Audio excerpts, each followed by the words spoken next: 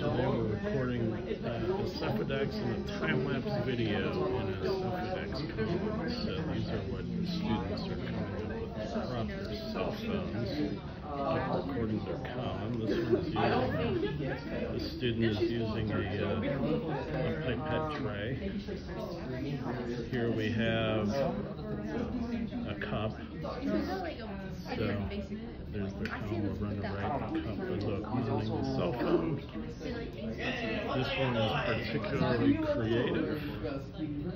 We have the cell phone mounted in a 600 ml beaker, and so there's the column right there. You can actually already start to see some information on the Sephadex.